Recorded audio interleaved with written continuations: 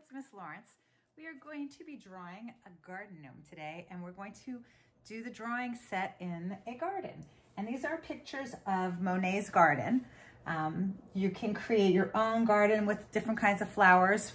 We're going to draw our garden gnome first, and you can, I'll show you this guy. This is my garden gnome. You can find a picture of your own garden gnome, or if you have one at home, draw yours.